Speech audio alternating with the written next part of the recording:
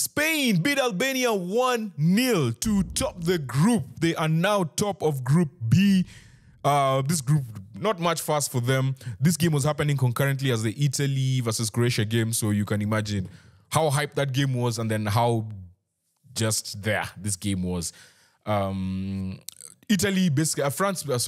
basically made subs all through the team. I think only 2 players are the ones that played in this game that didn't play, that have played previously.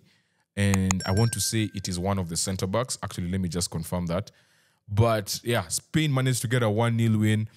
In the second half, they looked a bit shaky. Albania was all over them like a rush. Albania was just getting shots off. They were really pushing them back. This is the lineup. So Laporte is the only player who started this game and started previous games. They changed everyone. Raya, goalkeeper, Jesus Navas started. He was captain. Daniel Vivian, Grimaldo, Merin Zubimendi, Torres, Olmo, Yarzabal, and Joselu up front. There's just not much chemistry in this side. I guess all of them is just been brought together and bunched up together. They just won this game off of talent, to be fair. Dani Olmo was really, really good. He had the assist for Ferran Torres' goal. Torres was playing off the right wing. And yeah, Dani Olmo just gets the ball and just like a really serious through ball. They went to VAR just to check that he wasn't offside. It was very, very close, but yeah, it was ruled not offside. Automated offside, not VAR. Then he managed to just slot it in the corner to make it 1-0 in the first half. And they had a few chances here and there, but nothing really great. Albania in the second half were really, really good. Like the combination of Asani, Aslani, and Ramadani in midfield, they just gave them a lot of problems. But yeah, Spain managed to hold on. Again, as I said, I was just really focused on the Croatia-Italy game. Really didn't spend too much time here. We also knew that Albania didn't... if they won, they might have had a chance to, or at least had a shout. But the way Spain just started the game, they just really nullified them. Even in the second half, they brought in Lamine Yamal just to try and get a second and close the game off. But yeah, they couldn't get through. Yeah, so Albania had good chances. Barami had a few chances. I think it was Asani who had the shot. Asani coming onto his left foot, the boy is really dangerous. And you saw in the last game against Croatia how he was just killing them when he came off the left foot. Even the assist for, I want to say, whose goal was it? Manai. I think it was Manai's goal. I can't remember who scored. Or it was Aslani's goal. Yeah, Asani assisted Aslani, if I'm not wrong. So yeah, he's a bowler. Need to find out which team he plays for, actually. He plays for Guangzhou. He's 29 years old.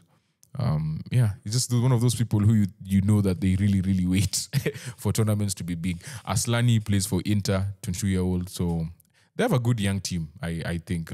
Good young players, let me say that. And they've been, in as much as they've lost all the games, they've lost 2 and drawn 1 to Croatia. They have shown a resilience. So there's a lot to build upon in this team. And yeah, hope they can qualify for the next tournament and do big things. But that's it for them for Euro 2024. And they can only hope to qualify for the next big one. Spain move on to the round of 16. No fuss. They will now play the winners. Not the winners. They will now play the... let me tell you, this thing is so confusing because you don't know who the number 3s are. You don't know who, because you need to know who the number 3s are and all of that stuff. The best place, number 3, the second place, number 3. So it's hard to tell you that, they're going to play this guy and this guy in the group unless it's confirmed. So until it's confirmed, it's just a bit difficult. But it says they are going to play number 3 of group A, D, E, or F. So one of those groups. So we still don't know who that is. But yeah, whatever game it is, the fixture shouldn't be as difficult. So yeah, let's see how that goes. Spain through to the round of 16 of Euro 2024. See you tomorrow. We are live for the 7 p.m. game and the 10 p.m. game. So we'll do all games because 2 games are happening at 7, 2 games at 10. We'll be live on TikTok, YouTube, Twitch, and X. Peace.